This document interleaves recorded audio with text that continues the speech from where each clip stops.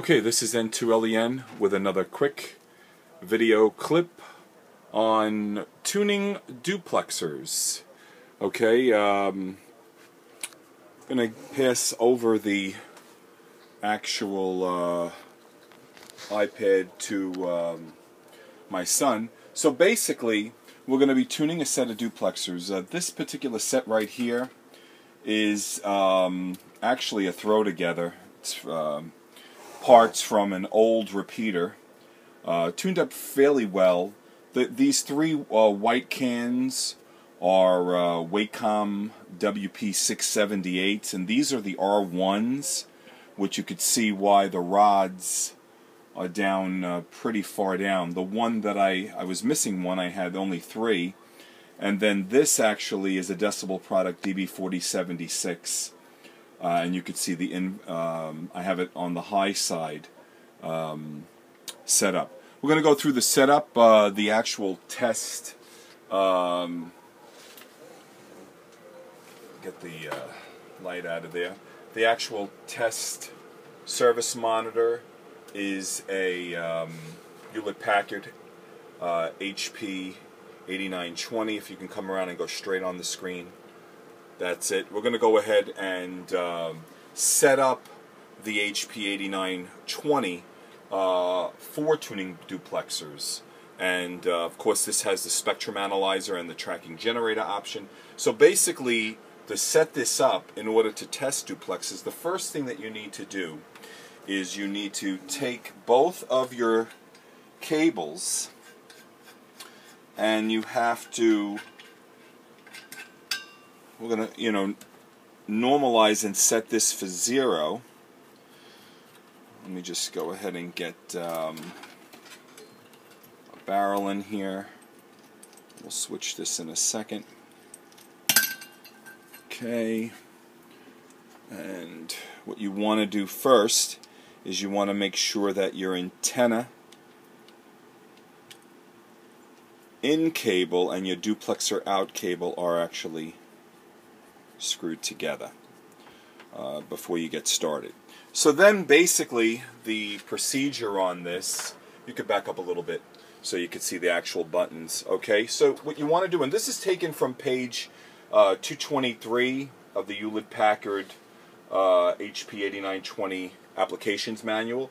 You want to, on the test set, you want to hit the preset key, and as you could see the screen, and then what you want to do is you want to select Spectrum Analyzer. You can come in now on the screen now, nice and straight.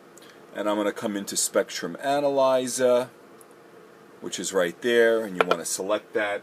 And then you want to go to the controls and move down to controls, and you want to select antenna. And then from there, you want to enter the center frequency, which for this particular duplexer, we're going to do. We'll do the high pass first, which is 449.500, and we'll hit enter. We're going to do a reference level of -10 dBm, and we'll put a span of 10 megahertz. Once you do that, you want to go back to controls and select main. Come up to RF generator and hit RF generator, and this is going to give you the option, if you come back to controls, to select the tracking generator, which is right there, and that turns on the tracking generator.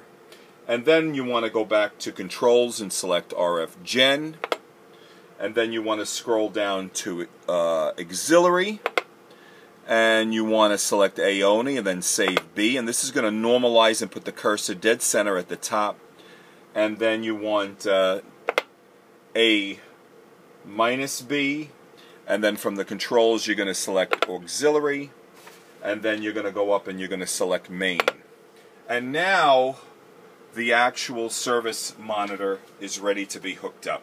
So basically we're going to come over to the duplexers, and the way that this is going to be set up is pretty. Let me go ahead and just take this off, put on the correct adapters. Hold on one second while we do this. Okay, take this off here. Get Get these adapters on. There we go. Take this one off. What's good about these adapters from these adapter kits is you can literally have any type of connector that you need literally on the spot. Okay, let me get the end connector back on here so you could see actually how everything just comes together. Okay, now the way that we want to set this up, now these duplexers are already tuned. I'm not going to go through the tuning process. I just want to show you. So basically the antenna in is your antenna port on the duplexers.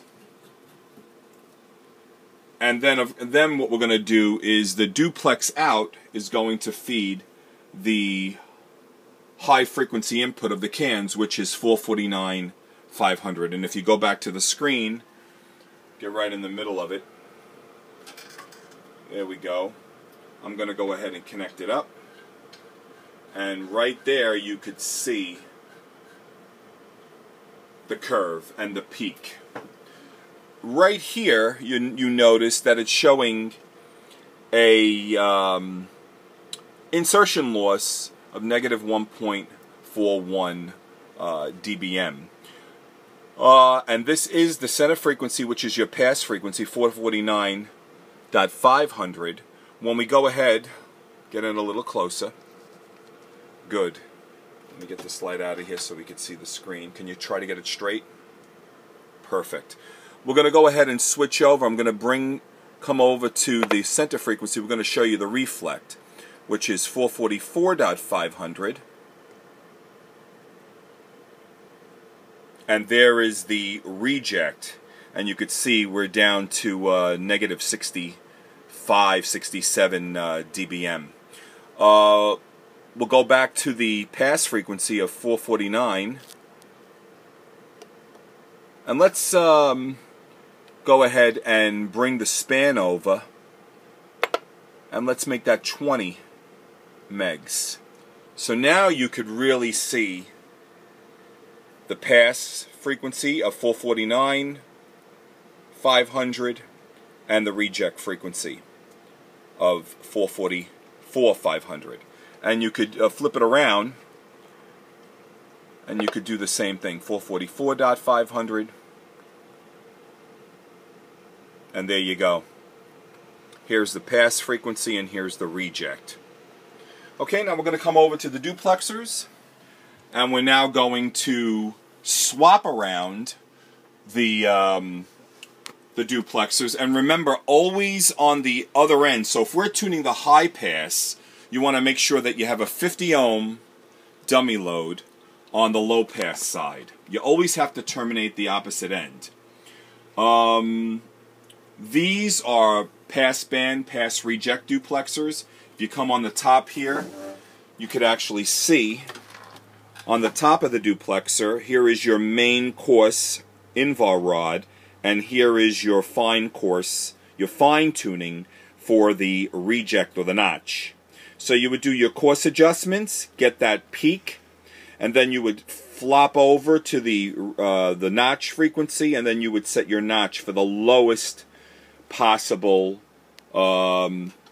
inverted V, or V actually. If you come over here, you could see, here we are, here is the pass frequency of 449/500, and there is the reject. Let's switch it around once again, bring in the pass, 449/500.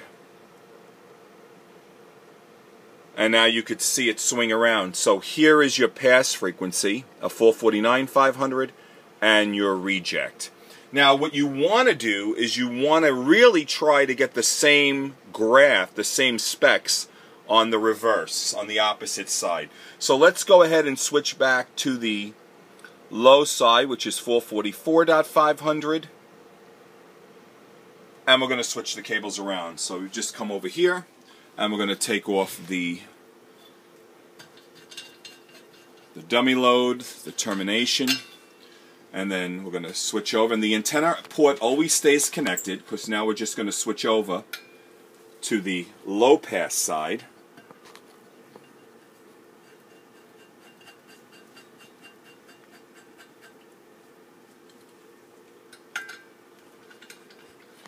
And if you go right over to the screen, you could see the pass insertion loss of just about the same, negative 1.42 dBm.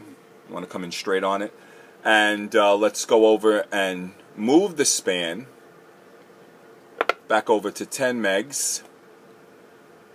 And let's do the notch frequency, which is the high pass. We're on the low side now, 449, 500.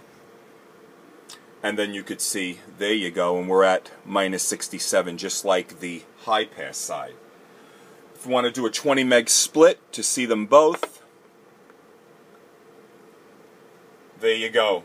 You could see your pass frequency, which is 444.500. We're on the low side, and there is your notch frequency of 449.500. And we'll come back and just flip that around. 444. Hold on one second. Let me clear that out. 444.500. 444.500. And there you go. You could see the flip. There is your pass frequency right on top, your center frequency, and your notch. When you're tuning flat pack duplexers, you could see them right up here on the wall. Back up a little bit. Okay, now on flat pack duplexers, you're not going to get the same type of pass peak as you did on the band pass, pass band pass recheck. You could see that you basically were looking for the same insertion loss, and then when you look at the pass on the, this is the high pass side, 447.275. This is the low pass of 442.275 on the opposite side of the duplexers.